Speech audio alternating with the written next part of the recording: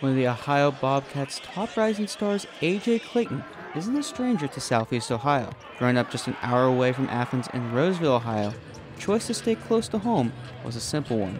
Roseville has in the actual village of Roseville, there's about 1,000 people. People like me from Southeastern Ohio. Getting to play here in Southeastern Ohio means a lot to me. In his 3 years at Philo High School, Clayton set 6 new records for the Electrics in field goals, blocks, and rebounds. The head coach at Philo at the time, Greg Haberfield, credits his grit off the court towards his success. He put in all of the work.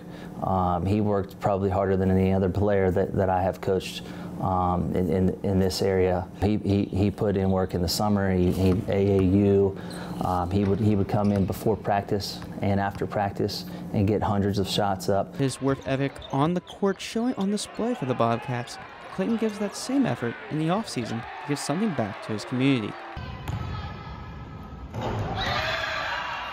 Started in 2021, the A.J. Clayton Skills Camp was a way to give back to kids around the area a chance to learn skills from Clayton himself. He designed the whole camp curriculum, basically, and the workout and everything. As far as the on-the-court stuff, he came up with all of it and obviously used his experiences in Athens and brought him back. As for the future after his time at OU, Clayton has a plan for that too.